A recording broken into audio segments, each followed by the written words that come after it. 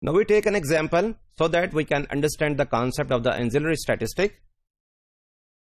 Let x1, x2 up to xn be the random sample from the distribution whose probability density function is, that is f of x theta, that is e raised to power minus x minus theta, and x is greater than 0, and the ranges of the theta, that is from minus infinity to plus infinity. Show that the sample variance for the above distribution is ancillary statistic.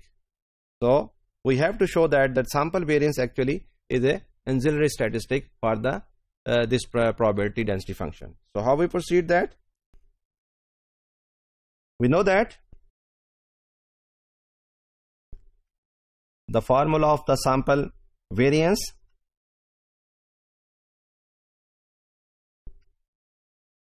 is, that is S square sum xi minus x bar square over n minus 1.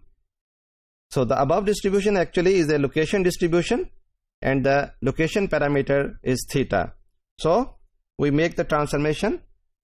Let zi, that is xi minus theta, and this implies that actually xi, that is equal to zi plus theta. And if we take the mean of these, we will find that zi bar, that is equal to xi bar minus theta, and this also implies that xi bar, that is equal to zi bar plus theta. Now the distribution of z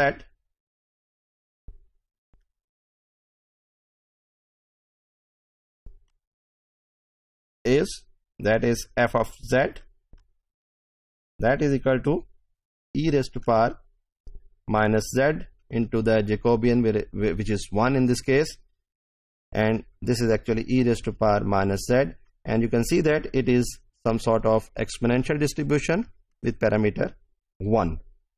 Now the distribution of z does not depend on the theta. Now we use the sample formula, that is sum xi minus x bar square over n minus 1, and that is actually equal to sum, that is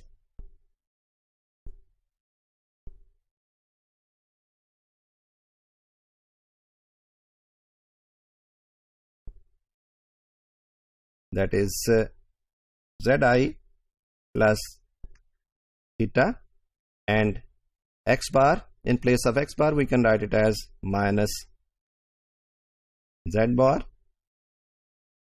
minus theta whole square over n minus 1.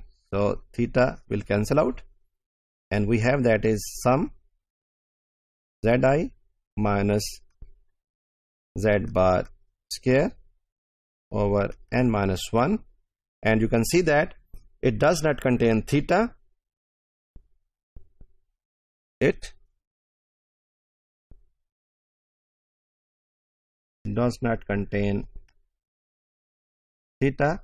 So S square is an ancillary statistic, ancillary on theta.